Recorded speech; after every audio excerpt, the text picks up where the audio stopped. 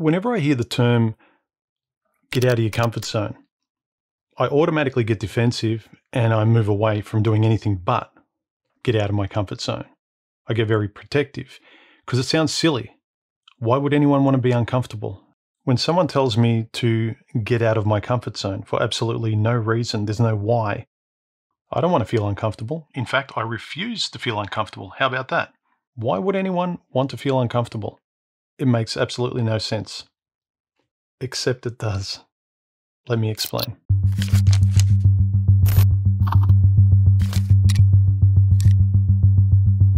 The comfort zone's only concern is to keep you safe. Its primal instinct is to say to you, stay in this still place where nothing unfamiliar or new, nothing new will ever surprise you. Not even new opportunities. The comfort zone wants you to expend the least amount of energy in order to survive the longest. To be still, to be stationary. The comfort zone is only concerned with the length of your life, extended as long as possible. The comfort zone does not, I repeat, does not care one bit about the quality of your life, like how happy you are, or could potentially be if you were able to step outside of your comfort zone. It wants the same lowest possible survival mode habit from you that expends the least amount of energy. It does not care about your growth or happiness. It does not care about moving forward at all. It is concerned with stasis, survival, longevity. You may as well be in a cage. Most people don't change until pain hits. Most people stay comfortable until something forces them to deal with all the years of discomfort, all the years of apathy, what you've ignored till now. Prices go up, oh, now I need to get a better job. The doctor tells me unless I cut down sugar, my leg's going to be amputated. And you know what? I get healthy. And I'm not picking on anyone in particular. I've done this a lot of times. It's human nature. We choose the path of least resistance. We won't experience a little bit of discomfort until a huge discomfort starts knocking at the door. In essence, the lazy comfort zone caused all of these times up until now. It caused the worst times to happen because you didn't want to experience a little bit of discomfort before. The comfort zone is like that ex that love bombs you and then they leave.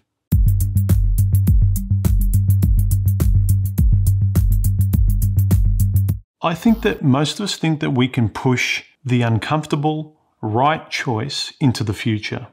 It's like a book we put on the shelf that we say we're going to read someday. We secretly hit pause on the choice today, thinking that we'll never have to deal with it again or we'll deal with it later.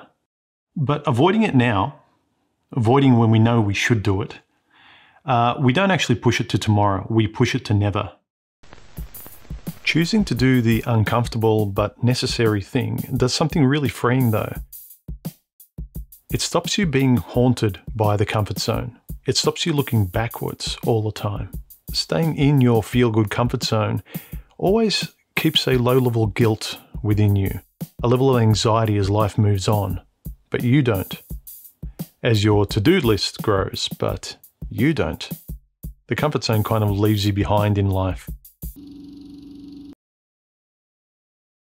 Okay, so the comfort zone feels good.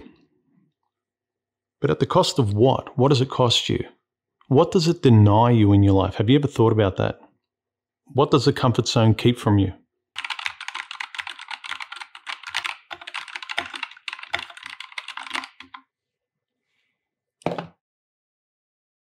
I came to this important realization about not just what the comfort zone gives us, feel good, comfort, warmth, and all of that, but also what the comfort zone actually keeps from us, what it takes away from our lives.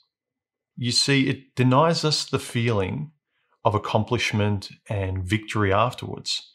It denies us feeling proud and successful at something we could have achieved, maybe. You see, we achieve nothing interesting by staying buddies with our comfort zone, other than simply staying alive, watching the same movie over and over again, and we just end up staying at our Maslow's base level like an unthinking animal. We deny ourselves feeling proud as human beings of building self-esteem or feeling fulfillment from something we can point to later, we deny ourselves a meaningful dopamine hit because of something we actually did, instead of the dopamine hit from pressing likes on our social media. The comfort zone's blind spot is that we never feel that good, we just feel comfortable. We don't learn, we don't grow, no new conversations, just the same old echo chamber. The same Groundhog Day. We don't really feel happy, we just feel familiar. Many of us are just reliving the same Tuesday, over and over and over and over again, and calling that a life.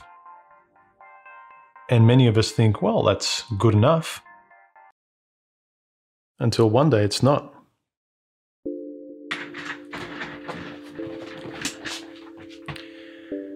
So why get uncomfortable? The first is that we get to cross things off our lists, and we all love the dopamine rush of crossing things off our lists. The second and probably biggest one is that we get used to, as our default mode, not trying. Not trying becomes our default reflex. Whatever it is, don't try, can't be bothered, tomorrow, I'll do it later. If you resist anything that requires just even a little bit of discomfort, pretty soon you won't be able to maintain even the most comfortable things you take for granted, like brushing your teeth, catching up with friends, or even getting out of bed. Your mood and your social circle worsens over time, no matter what you signal in the comments section and online and the posts that you leave. I've suspected most people are signaling who they want to be, not who they are. When a lot of people forcefully tell you, I'm happy, I don't need this, I don't need anyone, I suspect a lot of times they're not really saying I am happy, they're saying I want to be happy. And a really big thing that happens is the more you get used to discomfort, the lower your anxiety levels get, the more confidence you get, the calmer you are, the more predictable your life is, and the more control you feel in your life. And you start to become optimistic and positive, which is something I think is very, very lacking today.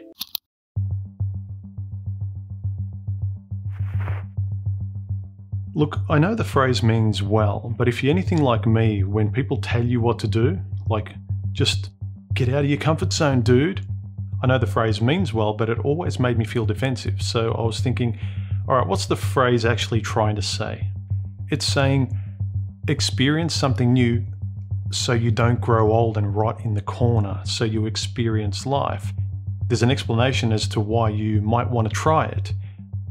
So the well-meaning saying, get out of your comfort zone, was actually making me uncomfortable. Well, maybe that's what it was designed to do.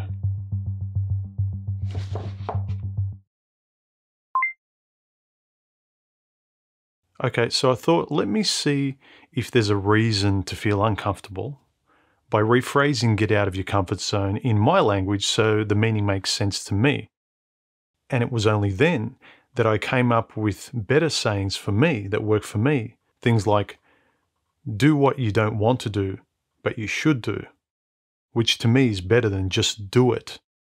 And often this type of rephrasing of uncomfortable ideas to fit your type of terminology so that it's tailored specifically for you is a really good way to give you a good reason to get out of your comfort zone instead of the just do it phrase, which is fairly intrusive without giving you a why.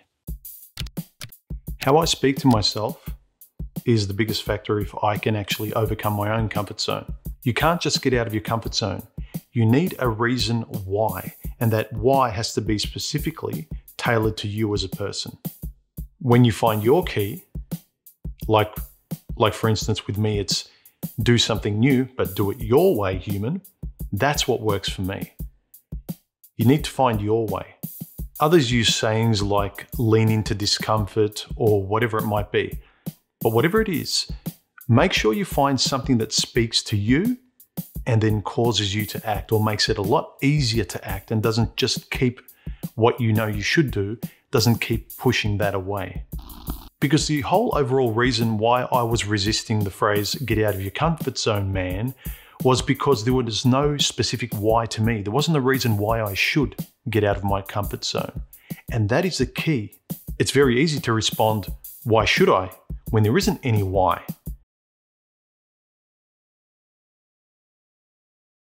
Here's a radical perspective. Rather than getting into an uncomfortable zone, think of it as pushing the walls of your comfortable zone outward. That is, adding more good stuff into your world instead of resisting what you don't want or what's bad. It's a notion of becoming more comfortable with more things that you might want to try or even know you should try. And I actually prefer this type of enlargement of my comfort zone rather than stepping into an uncomfortable, sketchy environment. And what actually ends up happening is that you increase the size of your own comfort zone by doing this. If you keep choosing constructive discomfort. So find your personal why so that you can make your comfort zone bigger. As corny as it sounds, I've learned to make a habit of trying to do what's right. It's like any habit, it's exercise. I've gotten into the habit of always leaning into do what you don't want to do, but you know you should. Do the right thing. You know you're going to feel better afterwards. If you enjoyed this video, hit the like button. It helps YouTube share my videos around and helps my channel grow. Consider subscribing and hitting the bell icon so you don't miss future videos, and share my video with someone you think might enjoy it. Well, that's all from me today. Catch you in the next video, guys. Bye.